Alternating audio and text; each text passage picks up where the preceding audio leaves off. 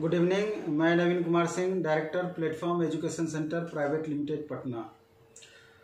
आपका railway NTPC और group D का एग्ज़ाम जल्दी होने की उम्मीद है। उम्मीद जताया जा रहा है कि आपका मार्च लास्ट वीक या अप्रैल फर्स्ट वीक में हो सकती है। एक्चुअली में बहुत सारे स्टूडेंट का लगातार कमेंट वगैरह आता है कि लगातार जो डेट एक्सटेंड हुआ है रेलवे का, तो थोड़ा सा फ्रस्ट्रेशन भी स्टूडेंट के बीच में आना स्वाभाविक है और बहुत स्टूडेंट फ्रस्ट्रेट भी हो गए हैं, क्योंकि बहुत सारे इसमें ऐसे बच्चे भी हैं कि जो जैसे पटना में रह के तैयारी करते हैं, इसके बाद इलाहाबाद, बनारस, कोटा, भोपाल वगैरह वगैरह, यानी या अपने होम डिस्ट्रिक्ट में जो बाहर रह के तैयारी करते हैं। इस आशा में उस समय वैकेंसी निकली कि 6 महीने के बाद एग्ज़ाम हो जाएगा, 7 महीने के बाद में हमारा क्लियर हो जाएगा सारा कुछ, 6 से 8 महीना हमको बाहर रहना पड़ेगा। तो उस हिसाब से बजट बना के बहुत सारे स्टूडेंट बाहर निकलते हैं या दूसरे जगह तैयारी के लिए जाते हैं।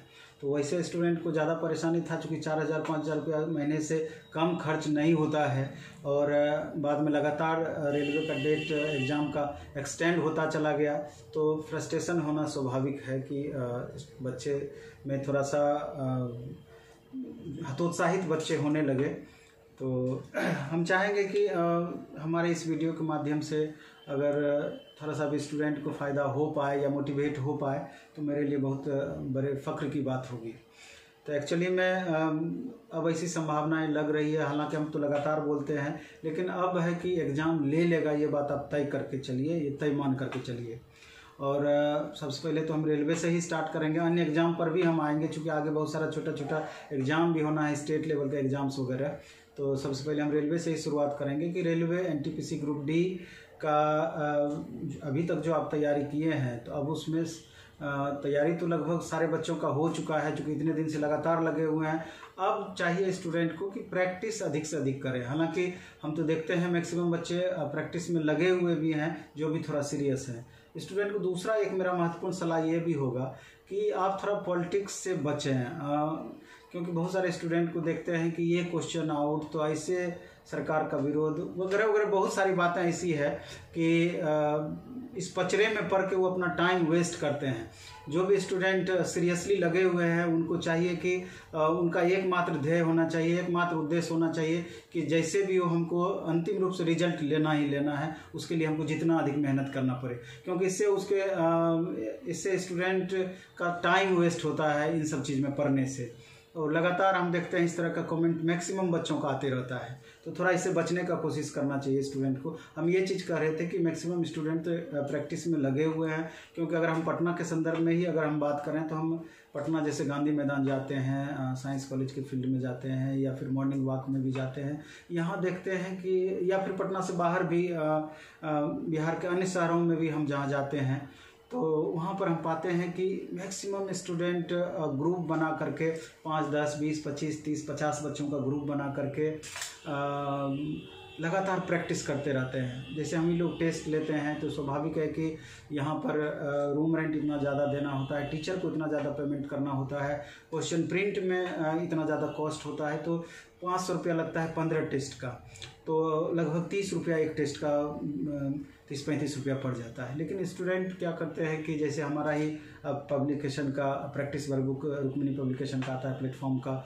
तो या हमारा ही टेस्ट का क्वेश्चन जब बाहर आता है, दूसरे स्टूडेंट तीसरे स्टूडेंट के माध्यम से फोटो स्टेट शॉप वगैरह में मिलते रहता है, तो वहाँ स्टूडेंट उसका जीरोक्स करा के 1 रुपया, 1.5 रुपया, 2 रुपया में उनका काम चल जाता है और आपस में बैठ करके प्रैक्टिस करते रहते हैं। ये सिर्फ पटना की ही बातें नहीं है, बिहार के अन्य शहरों का और बिहार से बाहर दूसरे राज्यों का भी ये स्थिति है। तो हमको बड़े गर्व का अनुभव होता है कि चलो अगर हमारे ही बुक से स्टूडेंट प्रैक्टिस करते हैं, चूँकि बुक पे बहुत ज़्यादा मेहनत किया जाता है, प्रैक्टिस वर्कबुक बनाने में बहुत ज़्यादा मेहनत किया जाता है, अगर स्टूडेंट को उससे थोड़ा भी फ़ायदा हो पाता है तो वो निश्चित रूप से बहुत बेहतर है। और हमको भी अच्छा लगता है ये चीज़ कि हमारी बुक को पढ़ करके या फिर उस बुक से प्रैक्टिस करके मैक्सिमम स्टूडेंट इतना लाभ उठा पा रहे हैं। और आपको भी करना चाहिए, जो आर्थिक रूप से जिनको थोड़ा सा भी प्रॉब्लम है तो वो इस हिसाब से मैनेज कर सकते हैं, इस तरह से प्रैक्टिस वर्कबुक या सेट आपस में ग्रुप बना के कर सकते हैं। लेकिन जो स्टूडेंट मान लीजिए लोकल रहते हैं उनको चाहिए कि जो 5 लड़के 10 लड़के ग्रुप बनाते हैं तो यहाँ पर भी आकर के इस तरह की व्यवस्था है, छोटा छोटा टेस्ट वगैरह चलते रहता है, कम फी का भी टेस्ट है और दूसरे तरह का भी प्रोसेस। यहाँ 1000-2000 स्टूडेंट 2500 स्टूडेंट एक साथ टेस्ट देते हैं, तो उसमें भी वीकली आकर के अपना परफॉर्मेंस आप देख पाते हैं कि क्योंकि नंबर ऑफ स्टूडेंट जितना अधिक रहेगा आपके लिए उतना ही ज़्यादा फ्रूटफुल होगा कि उतने अधिक बच्चों के बीच में खुद का परफॉर्मेंस आप जज कर पाते हैं। स्टूडेंट कम होगा तो ये चीज़ थोड़ा खुद को जज करने में कठिनाई होती है कि वास्तविक रूप से हमारा परफॉर्मेंस क्या है, तो ऐसा निश्चित रूप से आपको करना चाहिए। तो दूसरा चीज़ ये भी देखा जाए कि अभी जो आप सेट बनाते हैं तो सेट बनाने के उपरांत आप उसका डिस्कशन ज़रूर करें, और डिस्कशन करने का ये मतलब है अभी आप गौर करेंगे कि अगर 100 क्वेश्चन एग्ज़ाम में पूछा जाता है तो 100 क्वेश्चन में हम हर वीडियो में लगभग इसका चर्चा करते हैं कि 30 क्वेश्चन मैथ से, 30 क्वेश्चन रीजनिंग से, 15 क्वेश्चन आपका साइंस सेक्शन से रहेगा। यानी कि 100 में से 75 क्वेश्चन यानी 75 मार्क्स का क्वेश्चन का वेटेज इसी 3 पेपर से आपका रहना है। और एग्ज़ाम में आप CBT 1 की अगर बात करें तो 60-62 से जितना भी आपका प्लस मार्क्स आप ला पाएंगे उतना ही ज़्यादा संभावनाएं आपकी अधिक होगी रिजल्ट होने की CBT 1 में, और 60-62 से जितना कम मार्क्स आएगा आपको उतना ही संभावनाएं आपकी छीन होती चली जाएगी, संभावनाएं कम होती चली जाएगी। इसलिए कोशिश करना है कि मैथ रीजनिंग में जनरली हम ये देखे हैं अगर आप 20 सेट 25 सेट प्रीवियस का ही आप टारगेट रखते हैं या प्रीवियस ईयर का क्वेश्चन अगर आप बनाते हैं, उसमें हर एक क्वेश्चन का कंसेप्ट अगर आप क्लियर कर पाते हैं, 2500 सेट के हर क्वेश्चन का मैथ में और रीजनिंग में कंसेप्ट अगर आप क्लियर कर पाते हैं, तो जब भी आप 26वां सेट बनाएंगे तो आप पाएंगे कि मोर देन 90% क्वेश्चन का आपका टाइप वही है। एग्जाम में क्वेश्चन लड़ने का ये मतलब नहीं होता है कि सेम टू सेम क्वेश्चन अगर हमारा वहाँ एग्जाम में आता है तभी हम कहेंगे क्वेश्चन हमारा लड़ा। अगर क्वेश्चन का पैटर्न भी सेम टू सेम अगर आपका रिपीट कर गया मैथ रीजनिंग में, तब भी निश्चित रूप से आपसे क्वेश्चन बनेगा ही बनेगा, ये 100% आप तय माने। तो आपका उद्देश्य ये होना चाहिए कि मैथ रीजनिंग में हम more than 80%, more than 90% marks sure लाएं, और उतना संभव है बिल्कुल भी। अगर उतना मार्क्स आप ला पाते हैं तो उधर अन्य सब्जेक्ट थोड़ा सा आपको प्लस करेगा, तो आप एक सिक्योर जोन में आप पहुंच जाएंगे, थोड़ा सा भी आपको परेशानी नहीं होना है। ऐसा ही करके चलना है, आपको इस बात से नहीं घबराना है। आपको पता है कि ग्रुप डी का जो एग्ज़ाम पिछला हुआ था उसमें 1,92,00,000 बच्चे फॉर्म भरे थे, कहिए कि ऑस्ट्रेलिया की आबादी से भी ज़्यादा। तो उतने सारे स्टूडेंट फॉर्म भरे थे, उससे हमको घबराना नहीं है। ये चीज़ सोच करके चलना है कि एक सीट का हमको ज़रूरत उसमें है और एक सीट उसमें से हम ले के रहेंगे, ऐसा प्रण करके आपको चलना है। क्योंकि ये भी चीज़ आप देखेंगे, कोई भी एग्ज़ाम आप जब देने जाते हैं तो 30% ही मेन कम्पिटिटर आपका होता है, जो कि आपकी तरह सीरियसली तैयारी कर रहे होंगे, पटना रह के, इलाहाबाद रह करके, भोपाल रह करके, जहाँ भी जिनको संभव है वहाँ रह करके। बाकी 70% वैसे स्टूडेंट होते हैं कि अभी इतनी संख्या में वैकेंसी आई है, चलो फॉर्म भर देते हैं, हो सकता है कि बजरंगबली सवार हो जाए। तो ऐसे स्टूडेंट की संख्या 70% है, मेन कम्पिटिटर आपका 30% ही है। तो इसलिए कंपटीशन में बने रहने के लिए हर वो छोटी छोटी बातों को ध्यान रखना पड़ेगा जो आपके स्कोर को बढ़ा सकता है। इसके अलावा आप देखेंगे कि साइंस में फिजिक्स, केमिस्ट्री, बायो तीनों पेपर मिला के आपका 15 क्वेश्चन लगभग पूछा जाना है, तो उसमें भी फिजिक्स का आपका वेटेज ज़्यादा रहेगा। केमिस्ट्री, बायो का भी महत्व कम नहीं है, सभी पेपर पे हमको समान रूप से ध्यान देना है। उसमें भी आपको चिन्हित करना पड़ेगा। अब जैसे पीरियडिक टेबल है तो आप देखेंगे उससे अभी वर्तमान में 3-4 क्वेश्चन, 2 से 4 क्वेश्चन लगभग हर एग्जाम में पूछा जा रहा है, तो उस पर हम खास करके फोकस करेंगे। न्यूमेरिकल पोर्शन केमिस्ट्री फिजिक्स दोनों का हम उस पर फोकस करेंगे, उससे भी क्वेश्चन पूछा जा रहा है। तो हम टॉपिक पहचान, क्वेश्चन बैंक का स्टडी करके हम टॉपिक पहचानने का प्रयास करेंगे कि किस टॉपिक से ज़्यादा मैक्सिमम क्वेश्चन पूछ रहा है, उस टॉपिक का कंसेप्ट हम पूरी तरह से क्लियर कर लें। तो और इसके बाद करंट अफेयर्स आपका 6 महीने से लेकर के साल भर तक का करंट अफेयर्स भी देखना है। लगभग 7 से 10 क्वेश्चन उस सेक्शन से भी आपका रहेगा। तो कुल मिलाकर इन छोटी छोटी बातों को अगर आप गौर करते हैं तो बहुत ज़्यादा टफ आपका CBT 1 निकालना नहीं रहेगा। अभी से आप ये चीज़ तय कर लें कि एग्ज़ाम तक यानी 2, ढाई, 3 महीने जितना भी आपको समय मिल पाता है 10 से 12 घंटे का हम निश्चित रूप से रूटीन हम बनाएंगे और कोशिश करेंगे कि उस रूटीन को हम 100% फॉलो कर पाएँ। और टाइम का डिस्ट्रीब्यूशन सब्जेक्ट के इंपॉर्टेंस के अकॉर्डिंग आप बांट लेंगे, कर लेंगे। और ऐसा अगर आप कर पाते हैं, और करना भी आपको चाहिए, जब इसी चीज़ के लिए आप सीरियसली लगे हुए हैं तो अगर 3 महीने का परिश्रम आपको आपके जीवन को एक नया दिशा प्रदान करे तो उसमें आपकी तरफ से बिल्कुल कमी नहीं होनी चाहिए। क्योंकि निश्चित रूप से कोई भी गार्जियन कितने भी कष्ट में हैं तो सभी गार्जियन चाहते हैं कि हमारे बाल बच्चा हमसे 2 कदम आगे निकले, हमारे बाल बच्चा कष्ट में बिल्कुल भी ना रहें। तो आपका भी ये कर्तव्य बनता है कि अपने गार्जियन का यानी माता पिता का या जो भी आदमी आप पर विश्वास रखते हो, जो आपसे आशा रखते हो, तो उनके उद्देश्य को या उनके विश्वास पर आपको खरे उतरने का प्रयास करना चाहिए। आज अगर आपका रिजल्ट हो जाएगा, समझिए कि 5 साल 10 साल आयु ऐसे ही आपके माता पिता का बढ़ जाएगा। और हमें भी बहुत गर्व होता है कि आज इंडिया का कोई भी ऐसा स्टेशन नहीं है जहां 2-4 बच्चे अपने कोचिंग से रिलेटेड आपको नहीं मिल जाएंगे, डायरेक्ट हो या इनडायरेक्ट हो। और बहुत उस समय हमारा सीना फख्र से चौड़ा हो जाता है जब कोई स्टूडेंट कहीं भी पर भी हम जाते हैं, ट्रेन में या फिर स्टेशन पर से हमको आवाज़ लगाते हैं। तो हमारा आपका भी ये उद्देश्य होना चाहिए कि जितनी भी बातें हम बोल रहे हैं, थोड़ा सा भी अगर हमसे आपका स्नेह है तो आप जो हम चाह रहे हैं आप उसको पूरा करने का प्रयास करें। क्योंकि अगर आप सफल होते हैं तो आपके माध्यम से 10 बच्चे हमसे संपर्क करने का प्रयास करेंगे, हमको जानने का प्रयास करेंगे। नहीं तो आप भी परेशान होंगे, हमारे भी परेशानी आप बढ़ाएंगे जो डायरेक्ट इनडायरेक्ट हमसे जुड़े हुए हैं।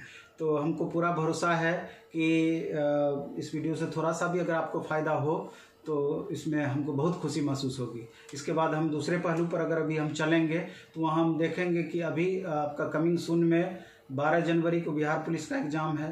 उन बच्चों के लिए ढेर सारी शुभकामनाएं हैं कि ये पहले तो नए साल के लिए आप लोग को ढेर सारी शुभकामनाएं देते हैं और कमिंग एग्ज़ाम्स के लिए भी बच्चों को शुभकामनाएं देते हैं कि इतने दिन से जो आप मेहनत किए हैं अब आपका वो समय आ गया है कि आपका मेहनत का प्रतिफल आपको मिलना चाहिए या उसका प्रतिफल आपको दिखना चाहिए। तो बिहार पुलिस में चूँकि निगेटिव मार्किंग आपका नहीं है और जनरली जिस भी एग्ज़ाम में निगेटिव मार्किंग नहीं होता है तो उस एग्ज़ाम में स्टूडेंट को 100% अटेम्प्ट करना ही चाहिए। इसमें 3 बातें आपकी हो सकती है। पहला ये कि जब 100 क्वेश्चन अगर आपसे एग्ज़ाम में पूछा गया तो 100 क्वेश्चन में 50-60 ऐसे क्वेश्चन रहेंगे कि एक नज़र में आप देखेंगे, पूरा कॉन्फिडेंस के साथ आप उसको बना पाएंगे। तो आपका भी प्रयास रहना चाहिए 1 से लेकर 100 तक पहले हम डायरेक्ट वहाँ तक पहुँच जाएं। हालांकि स्टेट लेवल की जितनी भी एग्ज़ाम्स होती है प्रायः उसमें समय 2 घंटे का दिया जाता है। टाइम का अभाव जनरली नहीं होता है। रेलवे एसएससी में आपका टाइम का अभाव होगा लेकिन स्टेट लेवल के एग्जाम्स में टाइम का अभाव नहीं होता है। तो पहला तो 1 से लेकर 100 तक आप बढ़ते चले जाएं। दूसरा क्या कि लगभग 15-20 इसमें ऐसे क्वेश्चन रहेंगे आपके जिसमें कि आप देखेंगे कि आपको लगेगा कि 50-50 ऑप्शन में आपको संदेह रहेगा कि या तो बी होगा, सी होगा, या सी होगा, डी होगा, ए होगा, डी होगा। 2 ऑप्शन में आपको कन्फ्यूजन रहेगा। तो उस परिस्थिति में बड़ी सावधानी से आप उस 20 क्वेश्चन को उसके अकॉर्डिंग आप दोनों ऑप्शन में से एक ऑप्शन को चूज करके बनाएं। तो प्रायः इसमें देखा जाता है कि अगर 20 क्वेश्चन इस तरह का अगर आप बनाएं 8, 10, 12 क्वेश्चन तक भी आपका सही हो सकता है और बाकी 15-20 क्वेश्चन ऐसा आपको मिलेगा कि चारों ऑप्शन में आप एक भी ऑप्शन को नहीं जान रहे हैं। तो ऐसी परिस्थिति में मैक्सिमम स्टूडेंट क्या करते हैं, बी या सी में से एक ऑप्शन को चुन करके पूरा का पूरा रंग देते हैं। मेरे ख्याल से ये सही रणनीति भी है। तो ये तीनों तरीके से आप क्वेश्चन बनाने का प्रयास करें एक सेट में। तो हमको लगता है कि अगर सही तरीके से रणनीति बनाइएगा 5-7 क्वेश्चन तो प्लस आपका हो ही जाएगा। इसके बाद बिहार एसआई का भी जस्ट एग्ज़ाम हुआ है दरोगा का। तो बिहार एसआई में भी दरोगा में भी पिछले बार इसका 109 कट ऑफ था, 109 मार्क्स। इस बार हमको लगता है कि 110 से 112 के बीच में जिन स्टूडेंट का मार्क्स आ रहा है 1 नंबर 2 नंबर ऊपर नीचे, निश्चित रूप से उनको मेंस का तैयारी इसका शुरू कर देना चाहिए। क्योंकि 5,80,000 स्टूडेंट इसमें अप्लीकेंट थे और लगभग 4.5 लाख स्टूडेंट इसमें अपीयर हुए थे। और चूंकि 20 गुना इसका रिजल्ट दिया जाना है, करीब 49,000 इसका रिजल्ट दिया जाएगा। तो मेरे ख्याल से इतने मार्क्स पे आपका सिलेक्शन हो जाएगा। और सबसे बड़ा चीज़ है कि महिला कैंडिडेट के लिए, गर्ल्स कैंडिडेट के लिए जो मैक्सिमम गर्ल्स 100 में से 35 क्वेश्चन जिनका सही हो जाएगा काट छांट करके, उनका रिजल्ट श्योर हो जाएगा। यानी क्वालिफाइंग मार्क्स से थोड़ा सा अगर आपका ऊपर मार्क्स आ रहा है तो निश्चित रूप से आपका रिजल्ट होगा। गर्ल्स कैंडिडेट के लिए बहुत बड़ी अपॉर्चुनिटी है इसको रिजल्ट में कन्वर्ट करने का। तो निश्चित रूप से आपको तैयारी में इसका भी लग जाना चाहिए, क्योंकि इसी महीने के जनवरी के दूसरे तीसरे सप्ताह में उम्मीद है कि इसका रिजल्ट आ जाना है और फरवरी लास्ट वीक या मार्च फर्स्ट वीक तक इसका आपका एग्जाम भी हो जाएगा। तो समय चूंकि बहुत कम है, अगर रिजल्ट के आप आशा में रहते हैं तो हो सकता है कि समय आपको और कम हो जाएगा, दिक्कत हो सकती है। जहाँ तक इसके अगर सिलेबस पर भी अगर हम चर्चा करेंगे तो पीटी के सिलेबस से बहुत कम अंतर है। एक हिंदी का स्पेशल पेपर आपका एडिशनल ऐड हो जाएगा जो कि क्वालिफाइंग नेचर का है। मैथ रीजनिंग एक्स्ट्रा, इसमें 20 से 22 क्वेश्चन पूछ सकता है, 8 से 10 क्वेश्चन मैथ से, 10-12 क्वेश्चन आपका रीजनिंग से। करंट अफेयर सिलेबस में नहीं दिया हुआ है, लेकिन 2-4-5 क्वेश्चन करंट अफेयर से पूछा भी जा सकता है। तो स्टैंडर्ड में बहुत कम फर्क है।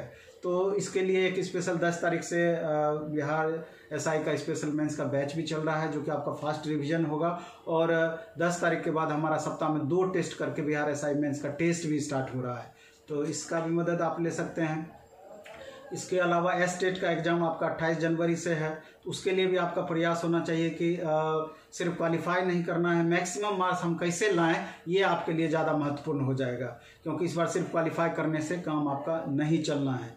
तो वो भी निश्चित रूप से अच्छे से मेहनत कर रहे होंगे। हमको उम्मीद है कि अच्छे मार्क्स एग्ज़ाम में आप ला पाएंगे।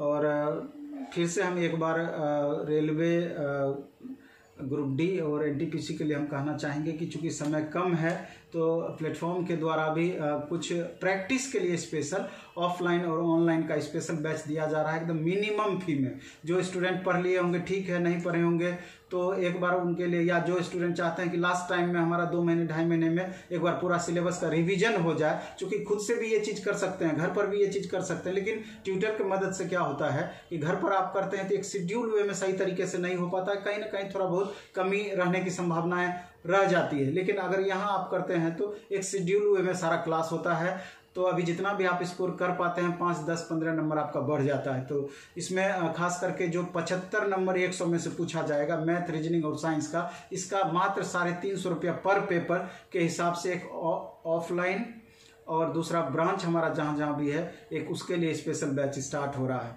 तो चाहें तो उस बैच को आप ज्वाइन करके मैक्सिमम लाभ उठा सकते हैं। 17 तारीख से 1 बजे से 6 बजे के बीच में math reasoning physics chemistry bio ये 5 पेपर का बैच स्टार्ट होगा। इसके अलावा एक हमारा स्टार्ट होगा अभी एक रुक्मिणी पब्लिकेशन का प्लेटफॉर्म का बुक आया हुआ है, 2500 क्वेश्चन 2700 क्वेश्चन का वॉल्यूम 1 वॉल्यूम 2 मैथ और रीजनिंग दोनों का प्रीवियस ईयर का।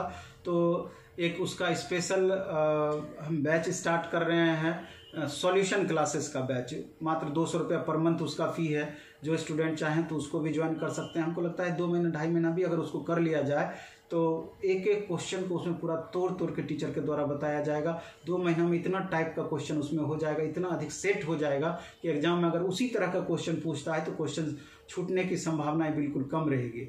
जो स्टूडेंट अगर इंटरेस्टेड हों कि बिहार से बाहर के भी बच्चे, तो उनको हम टॉप रैंकर्स के मदद से कोशिश करेंगे इस तरह का बैच हम अलग से भी प्रोवाइड करने का, कि बाहर के बच्चे भी इसका लाभ 100% उठा पाएँ।